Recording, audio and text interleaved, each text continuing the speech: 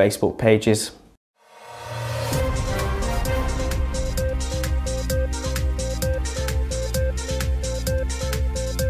This is In 60, I'm Louise Crooms.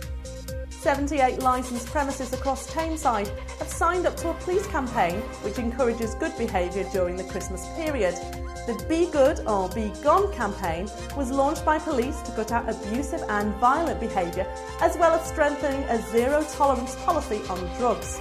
PC Chris Hayden, who's based in Ashton, says there's always a minority that ruin a good night out for everyone else, and that they are trying to make that minority even smaller.